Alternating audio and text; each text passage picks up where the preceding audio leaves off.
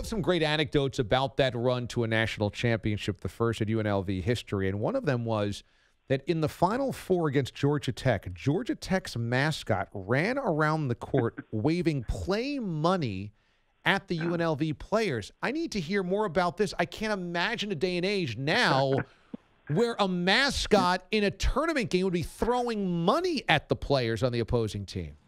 Yeah, that's the thing.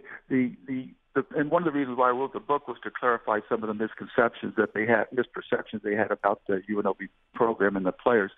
Those kids that are on that team were the nicest kids. They were very, very successful. In fact, the New York people know what a great guy Larry Johnson is, and Greg Anthony, who played there. Coach Krzyzewski said that they were the nicest kids he'd ever met, but the media tarnished them and made them look like they were a bunch of thugs and that they were outlaws and criminals, and because of my dad's battles with the NCAA that they were bought and paid for. So it wasn't just the Georgia Tech game. There was places all around the country that they would do different things like that.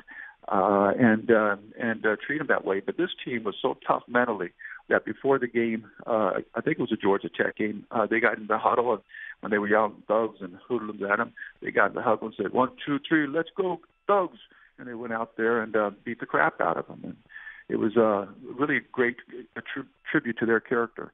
Under the heat of the NCAA microscope, after winning the national championship and then losing to Duke in the Final Four the following year, and then having a final year at UNLV, your dad finally had to step away and leave. Do you think if he was still there at UNLV through the 90s, they could have continued that type of success going to Final Fours? Oh, yeah, they would have had even more success than they had previously. And I know that says a lot because the last three teams were like 97 and 6 and went to in 3 Final Fours in 4 years. And I don't say that just because I'm his son and so forth. But this is who they had already committed and was coming to UNLV. They had Ed O'Bannon, Sean Tarver, and Charles O'Bannon. All three of them led the UCLA to the national championship 2 years later. They had Jason Kidd commit as a sophomore to come to UNLV, and he took Cal to their greatest teams ever. They had a chance to get Jalen Rose, who went to the same high school as Anderson Hunt. You put him on the team. For the first time in my father's career, he was going to get the top players in the country year in and year out. Larry Johnson was a top player. We got him out of junior college, but my father really didn't have those top-notch players. My father got the second best, like the guys that were 20th to 40th best players, and that had a chip on their shoulders. But at the end of his career at UNLV, he was going to get the best. And the other thing that I didn't even realize growing up as a son, but he was fired or forced out at UNLV when he was only 59 years old, just turned 60.